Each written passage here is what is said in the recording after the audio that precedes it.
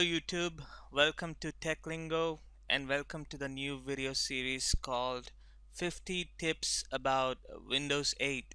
In this video series, I'll be sharing 50 tips and tricks about the new Windows 8 operating system. And this being the third video of the video series, today I'll talk about the Simplified Start Menu. So before I explain about this simple start menu, let me show you how it looks like. There are two ways to get to this simple start menu. The first way is you press the Windows key and X key on the keyboard at the same time.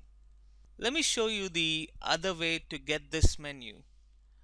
The second way is to get your mouse to the bottom left hand corner of the screen. When you see the start screen thumbnail, you right click on it and you'll see the simple start menu.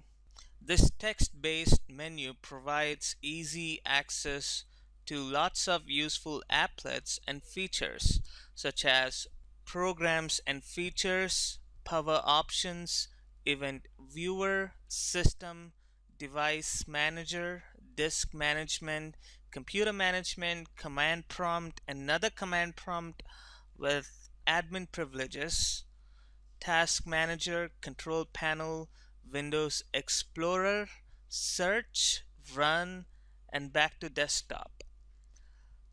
This simple start menu is very useful for an IT admin for any type of administration or troubleshooting. So thank you for watching this video. Please click the like button if you like the video. More videos will be coming up. So please click subscribe to watch the fourth video of this video series.